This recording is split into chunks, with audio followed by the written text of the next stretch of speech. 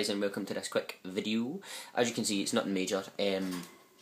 Basically it's just a review on my exposure spark light that I bought and I said I was going to review.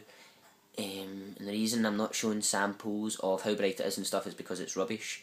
It's not rubbish, but it's had problems. It broke, and it's not the second one that has broke.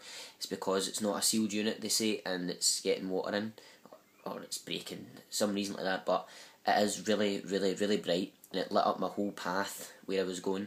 It's light, it's really good, but it just doesn't get a good review because it keeps breaking. But I have upgraded my light. I managed to get a massive discount because I was so disappointed that it kept breaking. So I have got a new light, and wonder if I should show you it. Okay, here's the new light. Here. Ta-da!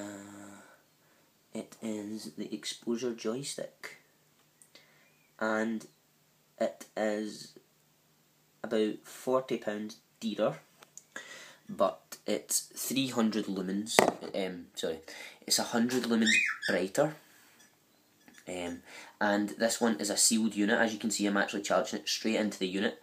It's actually a sealed unit, so you shouldn't have the problem of any moisture or anything breaking it.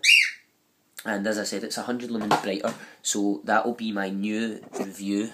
And this is just my quick review for the exposure spark.